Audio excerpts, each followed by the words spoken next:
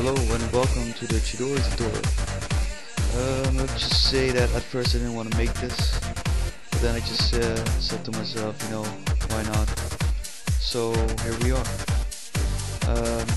We're just gonna start off quick. Gonna make a new composition. Make the width 2000 and the height 2000.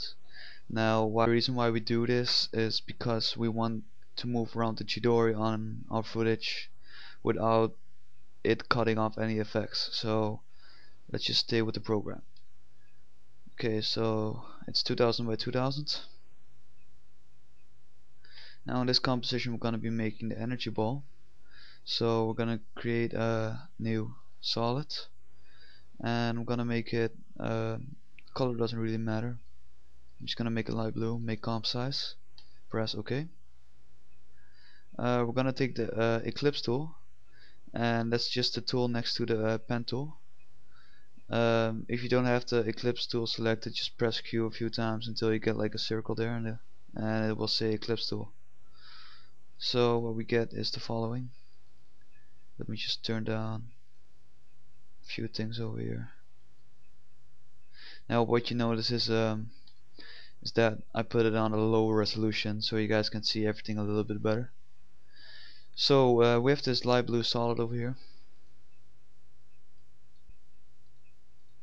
So we have the Eclipse tool selected.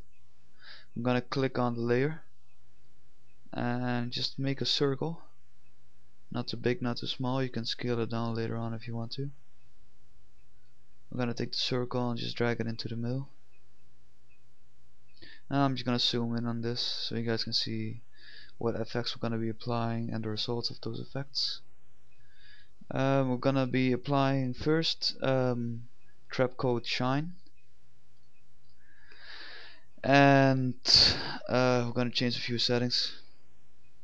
I'm just gonna put the ray length down first to 0. Let me just change the render mode to a quarter, so it will all render a bit faster for me. So we have the shine effect on the layer. We're gonna colorize it. We're gonna stay with the 3-color gradient, and we're just gonna make it light bluish. Gonna take the midtones and I'm gonna go to a light blue color.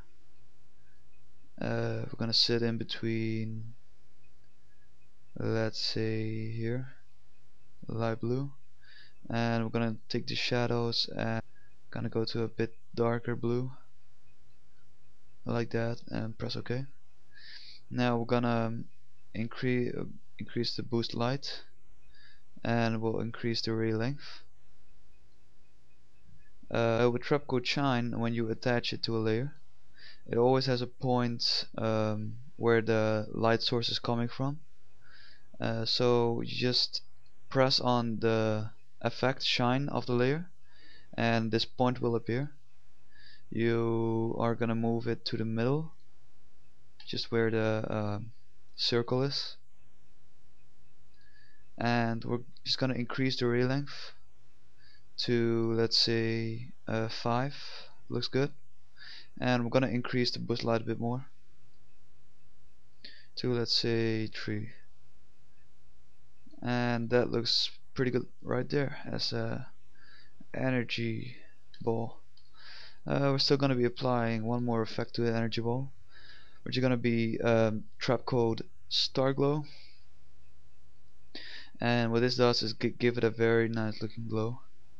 We're gonna go to the preset of the Starglo and we'll change it to scope,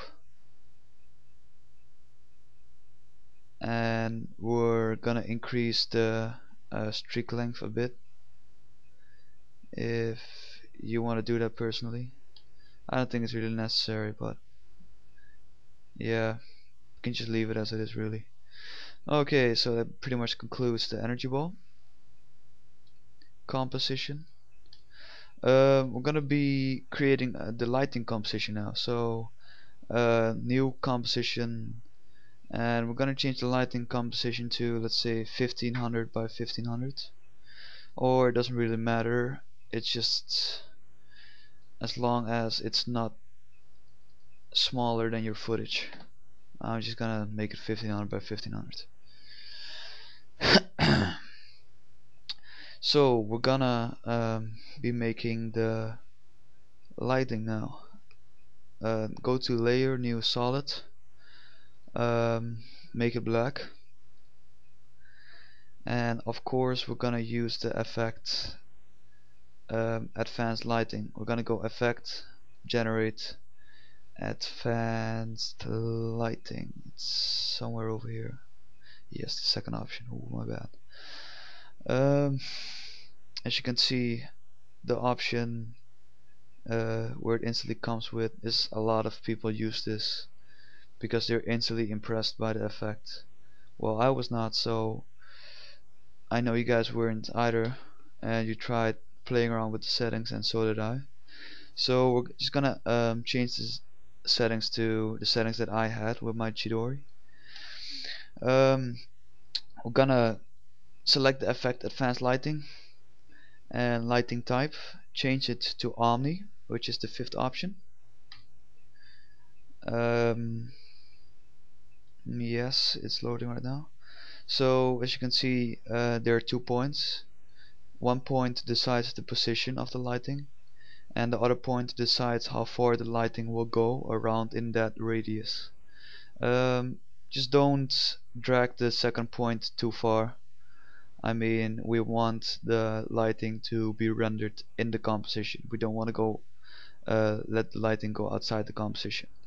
So this distance is good as it is. Let me just zoom in a bit. Wow, the rendering is not going as well. Now you can see it right there. The lighting doesn't cross the composition. Okay, well, since that's okay, well, we're gonna be changing a few other settings of the lighting. We're gonna go to conductivity state, and we're gonna animate that. So we're gonna click on the little clock. Go to the beginning of the composition, by the way. Drag your timeline to 15 seconds and make the conductivity state 50. So what we get now is a lighting layer bouncing all over the place. Now we're gonna go to core settings, core radius to 3, and it's gonna make the lighting a bit bigger. The core opacity is good. The core color is good too. So core settings is good as it is.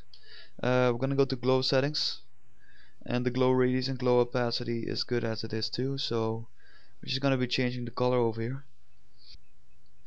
Move the bar of the colors to, like, say a bit dark bluish, and we're gonna be sitting between the white and dark blue, so we're gonna get a nice looking glow of the lighting. This color is good. Let's take a look at that closer. Yeah, looks pretty good. Okay, that concludes the glow setting. The alpha obstacle is gonna change to 7, from 0 to 7. The turbulence is gonna be around 3. Yeah, that looks good. And the forking you can leave to 25. You can bring it down a bit if you want to. It depends on what you like, but I definitely recommend you stay above 15%. Okay, the decay will change that to 0.4. The only thing we're going to be changing now is expert settings, core drain, and we're going to put the core drain like to 15%. And what that does is it kind of fades the last part of the lighting, makes it a little bit darker, so it doesn't look like the lighting just gets cut off. It's just less intense over here. Okay, so that concludes the lighting settings.